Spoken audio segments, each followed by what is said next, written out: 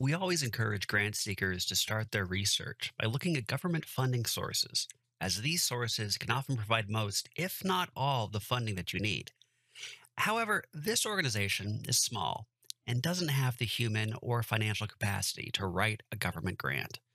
So while we always recommend you look at government funding opportunities first, today we'll just show you the depth and breadth of our U.S. charitable giving database.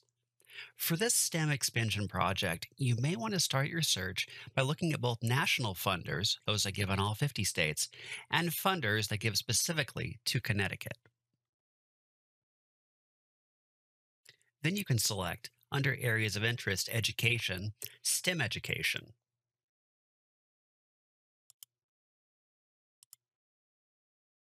And you get about 137 funders. That's really too many to review. Your time is precious, so we need to narrow our results a bit. So, under targeted populations, let's select minorities. This narrows our field to about 9 results, and that's a good place to start. Now, let's take a closer look right here at Cox Charities. As you can see, this funder serves the entire state of Connecticut and has an interest in supporting education and youth, including mentorship, literacy, science, technology, engineering, the arts, and mathematics. So let's take an even closer look to see if this would really fit within their area of interest. We'll take a look at Northeast and focus on Connecticut.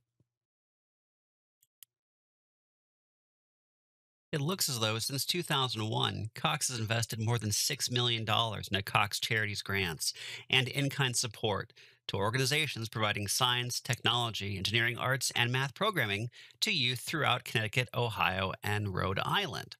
So this is a perfect fit.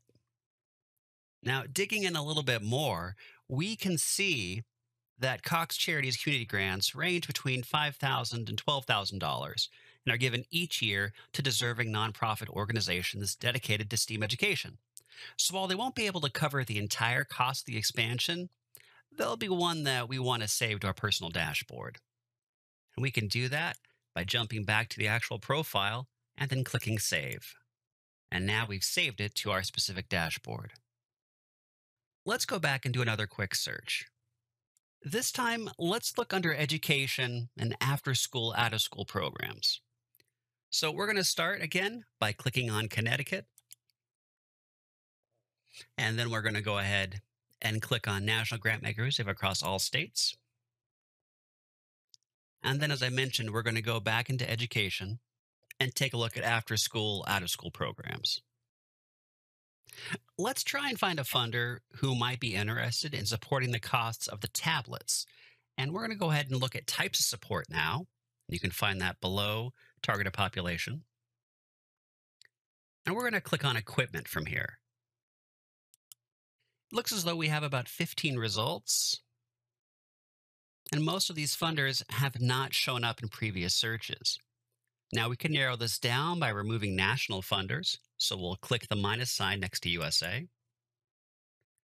And now we're looking at a nice round 10 results. We can look at these potential funders first, then we can broaden it back out to national if we don't find what we need. But let's investigate one specific opportunity here. In fact, let's take a closer look at the New Alliance Foundation. Now, this particular funder does highlight youth and education, and they provide funding for after school or summer programming, and also provide funding for programs and initiatives that expand educational opportunities. Now, looking at their giving profile, they fund up to about $25,000. Let's investigate them a little bit more closely. We can go ahead and click on their annual report right here. Now, looking at their annual report from 2020, we can see the organizations that they've funded and the amount awarded and the grant award description. This will help us determine a realistic amount of funding to request. And I definitely save them as a potential funder. Just to show you again how that works, we go back to their profile, scroll to the top, and then click Save. Now we're doing pretty good with our list, but what if you don't come up with a strong set of potential funders? What do you do? To find additional funders, look at your project from some different angles, not using education as a major search term. Look at your project overall and determine if other factors will be impacted in your project. What other components are embedded in your project? Or ask yourself, why are you doing what you're doing? In other words, what other community needs are you attempting to address? Now, there are a lot of potential angles to look at in this project. For example, the project is helping address outcomes for at risk youth. If we search under Connecticut funders and at risk youth, which is also under social services, we get about 9 new funders.